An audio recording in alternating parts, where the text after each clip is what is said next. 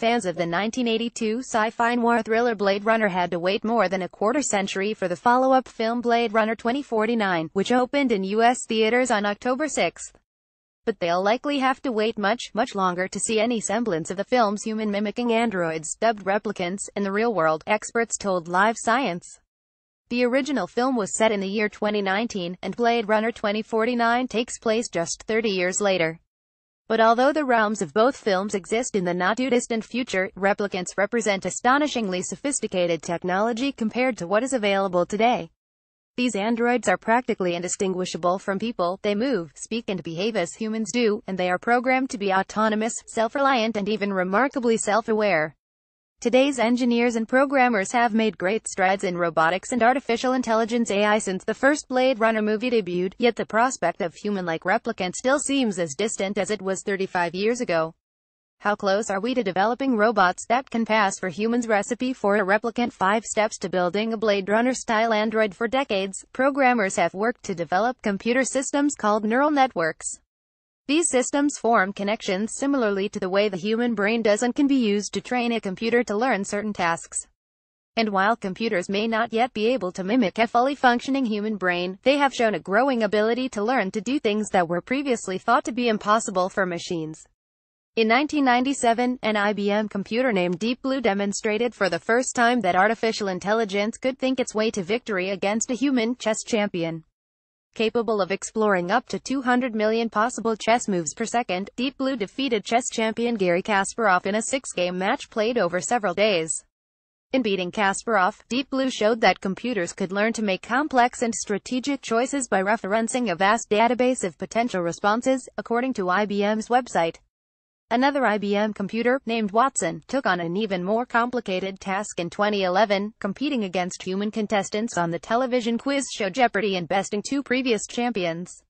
Watson's brain was more sophisticated than Deep Blue's, addressing questions posed in natural language and presenting answers drawn from data input that spanned months prior to the competition, according to IBM.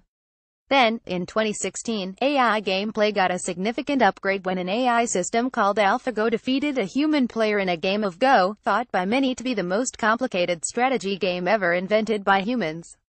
AlphaGo learned to become a master player by watching millions of games and using 2 types of neural networks, one to evaluate the status of a game, and one to determine its next move, the programmers explained at a news conference that year. Recently, neural networks even enabled computers to explore artistic pursuits, such as composing a holiday song, creating images of dinosaurs made entirely out of flowers, and churning out 5 chapters of a novel continuing the Game of Thrones saga. But sci-fi stories rarely explain what's going on under the hood of an android, and passing for human is harder than it looks. For a neural network to coordinate realistic physical activity in a robotic body alongside interactions that correctly use emotional inflection and social nuances, it would require programmers to input massive quantities of data, and would need processing capabilities far beyond those of any AI around today. Janelle Shane, an electrical engineering researcher who trains neural networks, told Live Science. Machine dreams 22 human-like androids from sci-fi. The world is so varied, that's one of the difficulties, Shane said. There are so many things that a neural network can encounter.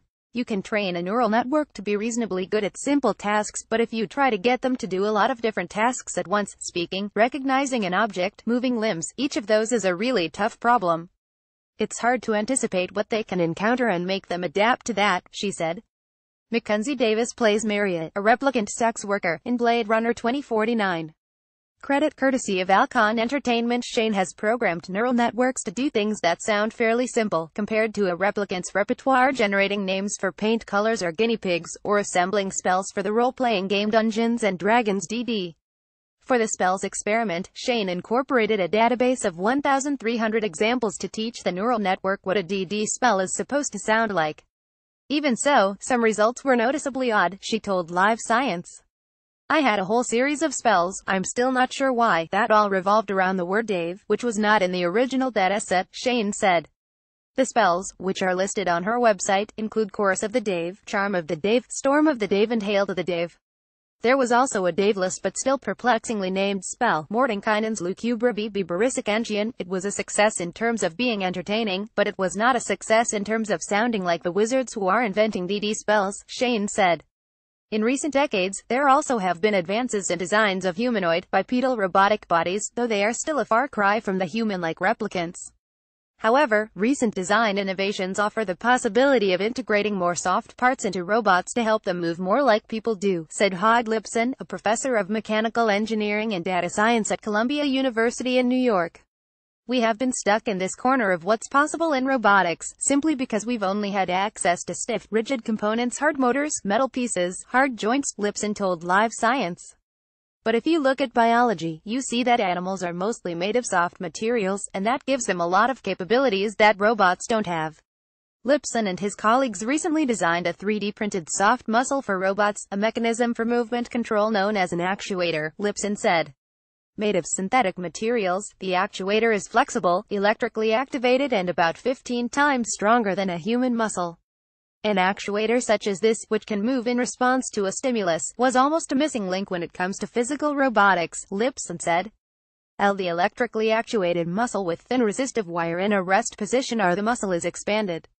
Credit Aslan Miriev, Columbia Engineering. We've solved a lot of other things, but when it comes to motion, we're still fairly primitive, he said.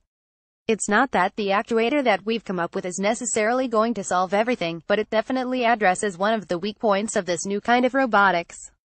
Over the past decade, strikingly lifelike robots cloaked in artificial skin have appeared briefly at conferences or have been tested in studies, but there's a good reason why we haven't seen any walking the streets, let alone performing the spectacular acrobatic feats demonstrated by replicants, Lipson said. Robots really can't handle unstructured physical environments very well.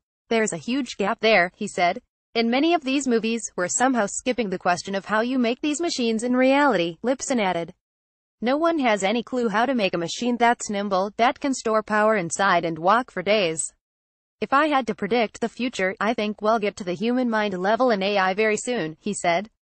But when it comes to the body, it will take another century. Original article on Live Science.